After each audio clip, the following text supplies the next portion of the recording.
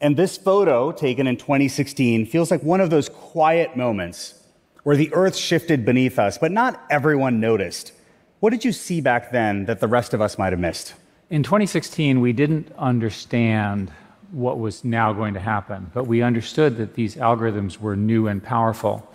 What happened in this particular set of games was in roughly the second game, there was a new move invented by AI in a game that had been around for 2,500 years that no one had ever seen. Technically, the way this occurred was that the system of AlphaGo was essentially organized to always maintain a greater than 50% chance of winning.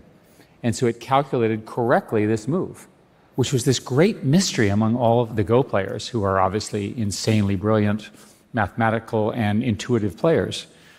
The question that Henry, Craig Mundy, and I started to discuss, right, is what does this mean?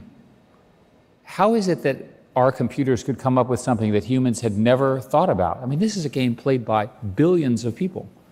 And that began the process that led to 2 books, and I think, frankly, is the point at which the revolution really started.